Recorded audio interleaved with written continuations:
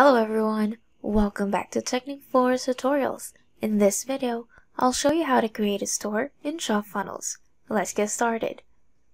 Here I have successfully installed my ShopFunnels.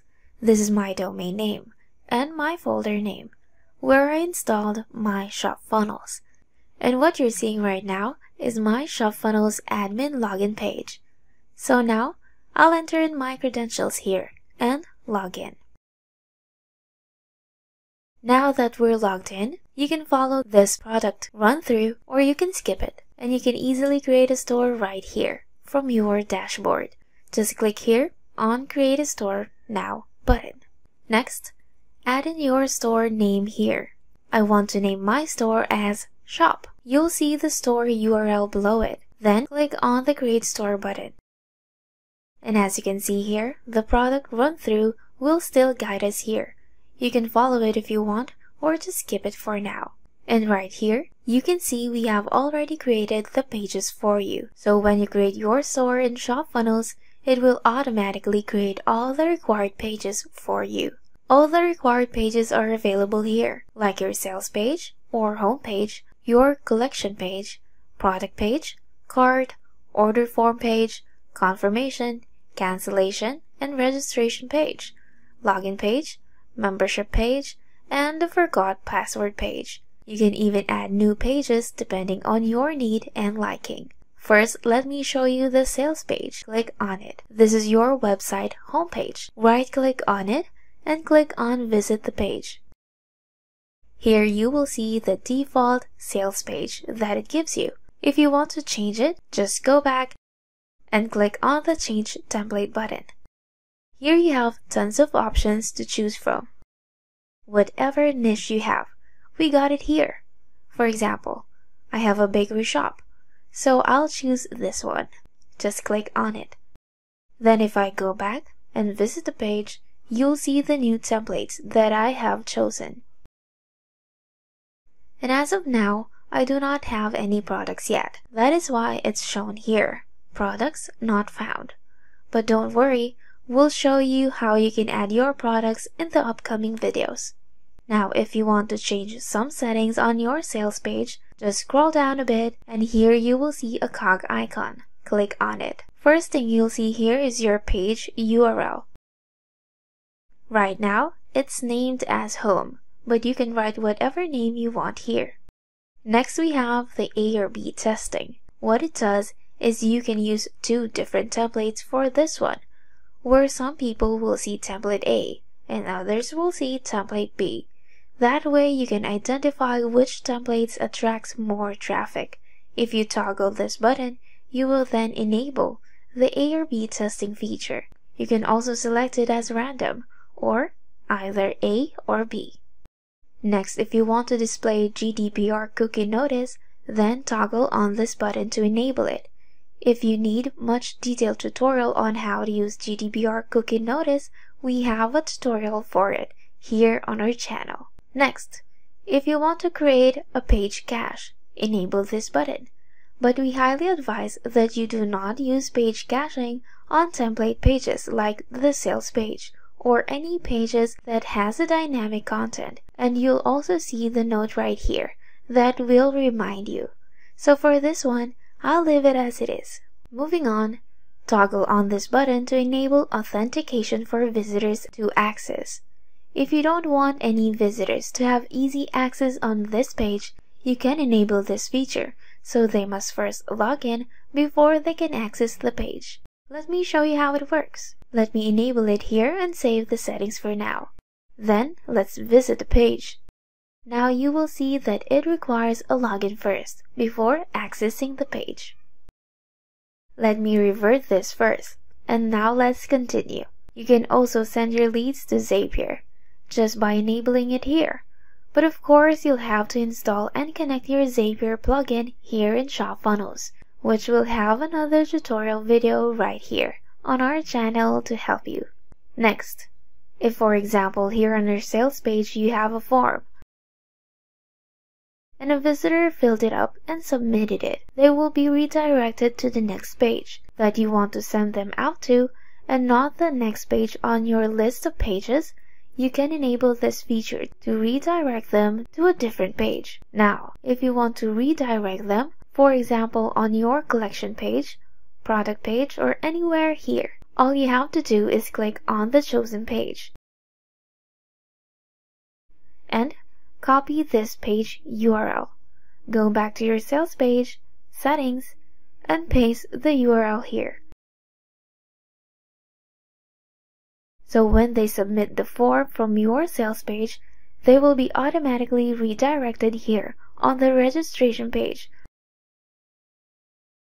For that is the URL that I have chosen to put here.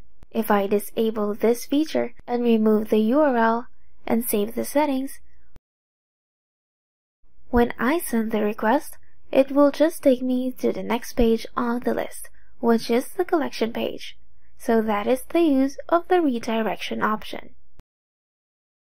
Going back to the random template, let me show you how it will look like. Here you will see two options, template A and template B, which is the A or B testing option that we have talked about a while ago. So first let me choose a template for B. Template A, we chose a bakery shop template. Now I'll choose a vegetable shop. Now every time a visitor visits your page, they will see the different kinds of templates. For example, now you see the bakery shop. If I refresh this now, you will see the vegetable template now. And that's how the A or B testing looks like. Moving on, next thing you'll see here in your page settings is selecting the header and footer. These are important functionality in your ShopFunnels. In some situations, you'll want the same header and footer, so you will need to create the header and footer page. Let me show you how to create them. First, let's go back. Then click here to add a new page. You can write any name for this page, but for now, I'll name it as header. Then click on add. Then click on this page, choose your template, and go to the settings. Then select the page category as header page. Then save your settings. After that, go back, select the page, and visit it. So this is the header page. If you want to put this header in your templates, what you can do is, first, refresh this. Select your page, go to the settings, and select header. But take note, when using the header, please disable the A or B testing feature here because the header file will not work with two templates. Then save your settings. Now if I go visit this page again, you'll see the header here. So just repeat the same process and you can also create the footer page.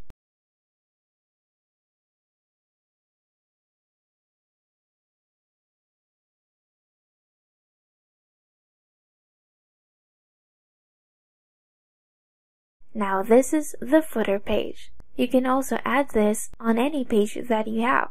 You can also create multiple headers and footers depending on how much you need. Now let's move on to other features available here. Here you will see the page category option. This is where you will change or select your page category. You also have the SMTP for project. If you're going to send emails to your customers, you can use this option. You can use PHP Mailer or other SMTP, and we'll have a detailed tutorial on the SMTP here on our channel. Next, select lists. You can create a list if you want to add your subscribers or users' data in your list here. Create that from the email marketing section on the sidebar. Click on Add List button. Enter in the name for it. Click here and it will be added. Now go back to your store on your sales page again, and from here you will see the newly added list where you can then choose it so your subscribers from that page will be added to that list. Like so.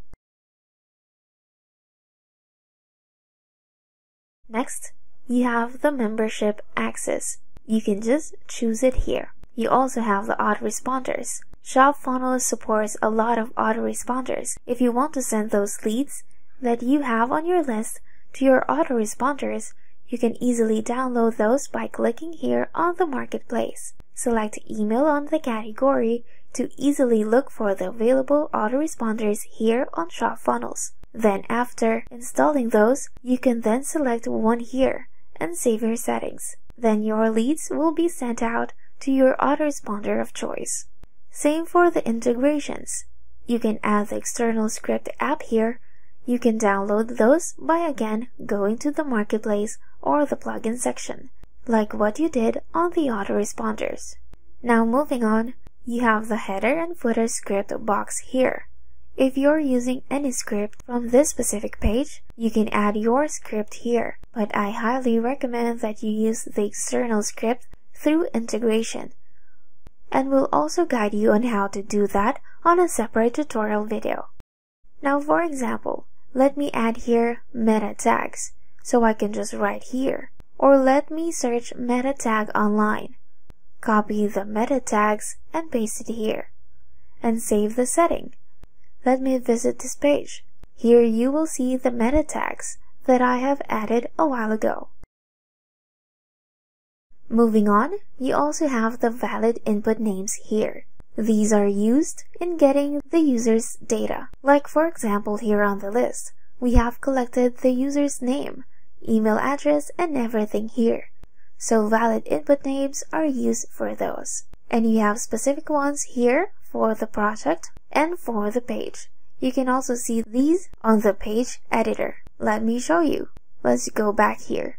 Select the page, and this time click on the Edit Existing Page button. And this will take you to the powerful page editor that we have here on ShopFunnels. Here you will see the input names. And if you don't have the other input names that you want, you can then add it here on your page settings. Then save your settings. Go back and open your editor. Now you'll see the input names that you have added. You can then select it here and save the settings. Now if I visit the page and enter some details here and submit it, here on the template preview, you'll see the conversion number was added since I have submitted a new data. You can click on it to see all the details, and that is how you can use the input names. Now let's move on to the next page, which is the Edit SEO data. Add in your page title here, icon, description, keywords, robots value, copyright, and DC title. And we'll give you a detailed tutorial on how to set all of these on another video. Okay, next page we have is collection. This page contains all the products and any specific products related to your store. It also shows filters, sorting page, and of course, this is the new ShopFunnels website.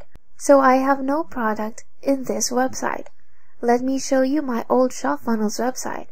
This website have a lot of products, and let me visit the collection page.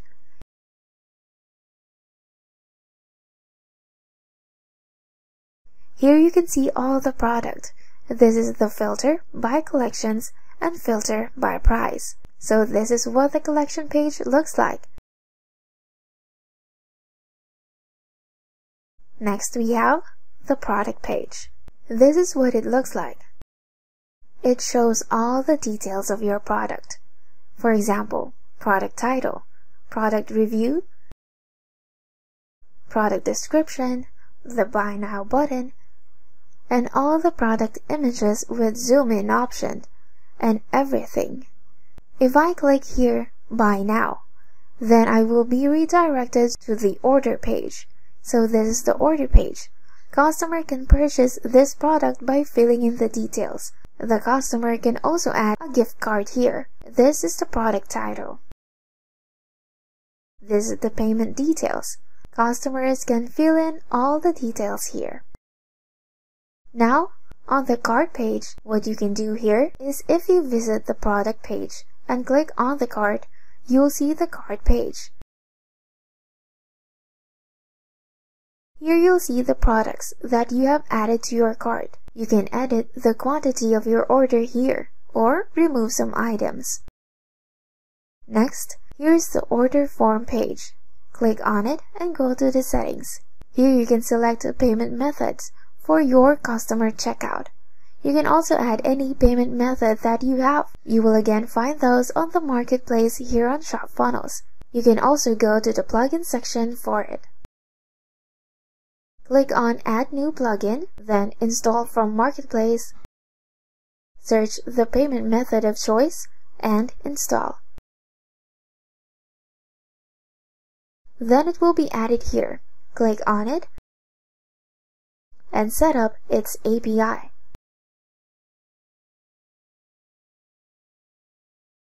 Enter the title, client ID, secret key, tax amount, and then save your settings. It will then be added to your list here. Then you can select it from your page settings. Again, you have all the pages here. If you want to edit those, you can just click on it and click on Edit Existing Page. You can also change this template by clicking on the Change Template button. Then again, if you want to make some more changes on that, click here. Like for example, you'll see the login page linked here. If they click on it, they'll be redirected to the login page. And to do that, you can insert the page URL here. Go to your login page settings, copy the URL and paste it here. And all the elements that you need are available here in our editor, from fonts, sizes, and colors. Save your changes and you'll see the updated one on your page. Here on Membership page is where you can manage the customer's orders and purchases. And there you have it, all the things you need to know when creating your store in ShopFunnels. I hope you find this video helpful, and stay tuned for more in-depth tutorials coming. Thanks for watching!